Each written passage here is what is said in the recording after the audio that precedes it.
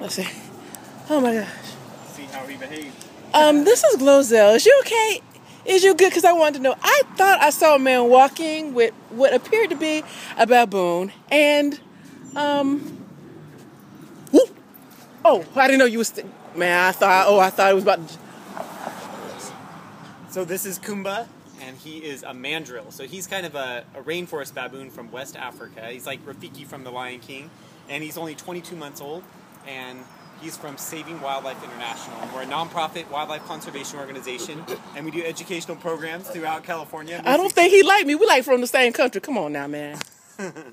So he's from countries like Cameroon and Gabon, and an amazing animal. He'll grow to be the largest species of monkey in the world. So he'll grow to be over 75 pounds, and these guys are known for the beautiful colors they get. I mean, so I don't know if this is a crazy question, but you're allowed to just walk around with. Well, we're waiting for somebody today, so while we're waiting, is baboon the right word? Baboon? You can call him a baboon. But he's technically a mandrill. A mandrill. To walk around with a mandrill. Yeah, so we take him anywhere. It's part of this socialization.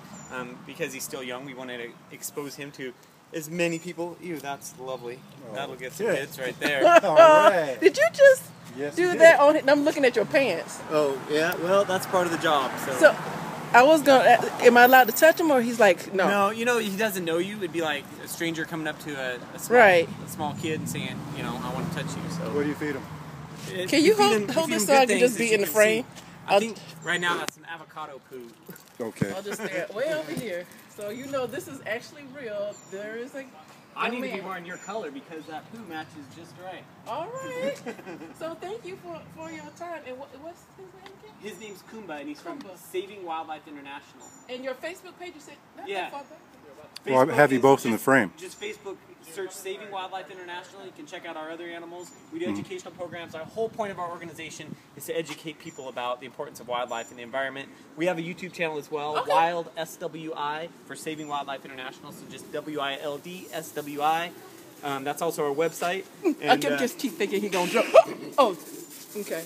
That was I'm sorry. That was the water over there. I'm sprinklers. Sorry. We're gonna go find some water and wash all this poo off, I think. Okay, over and out. We'll get. Yeah, no trouble. Thank you. Bye. Bye, guys. Mandrill. Yeah, familiar with the mandrills. Yeah. Wow. Cool, man. How cool is that? Wow. Over and out.